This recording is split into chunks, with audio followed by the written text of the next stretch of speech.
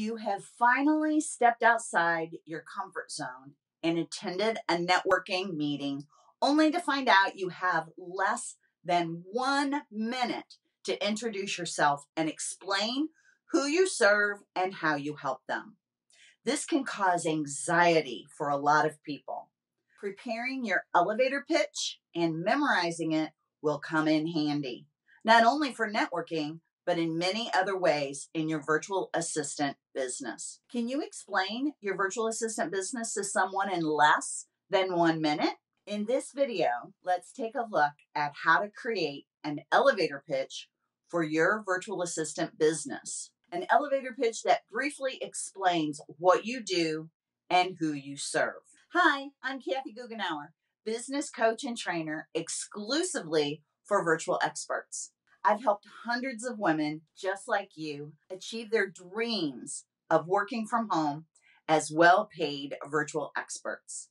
On this YouTube channel, I will show you how to create a virtual expert career and gain the freedom, flexibility, and financial security you desire and deserve. It is called an elevator pitch because you should be able to convey your message in 20 to 30 seconds or the length of a short elevator ride. An elevator pitch is used not only for networking, but also anytime you need to introduce yourself and explain what you do. You can use your elevator pitch at training you're attending, a speech you're giving, an event you are attending, a casual encounter, or a phone call. It is merely an introduction used to spark interest in your business. Here are the steps to putting together your elevator pitch.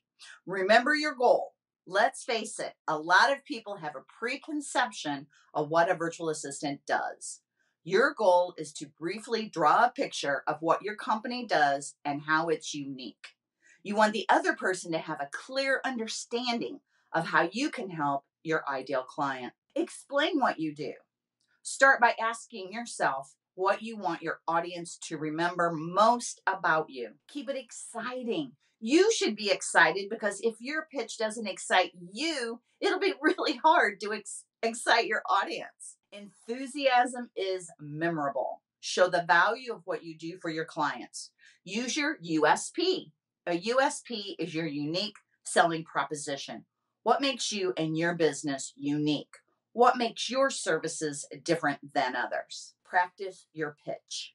You will need to internalize this short script. Many people think they will sound canned if they memorize the script, but that isn't true. It will help you to be relaxed and be able to convey your message quickly. If you haven't figured out your USP, please take time to do that before you start to write your elevator pitch. Conveying what makes you different will make a big difference in how memorable your speech will be to your audience. Here's an example of an elevator pitch. I draw upon my 10 years in the real estate industry to help busy real estate agents who are overwhelmed. I coordinate their closings from the time they go under contract until the day of closing so that the agent can spend more time doing their most profit-producing activities, working directly with buyers and sellers. Here are a few tips I think are important.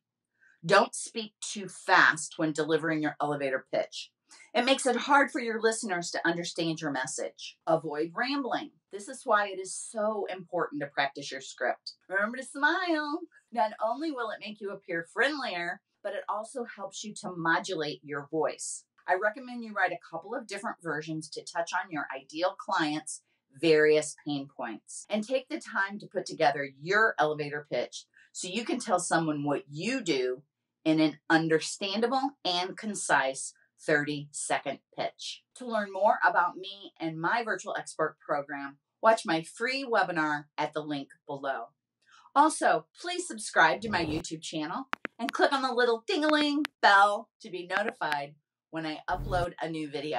Be sure to also like this video and comment below. I promise you I read every comment.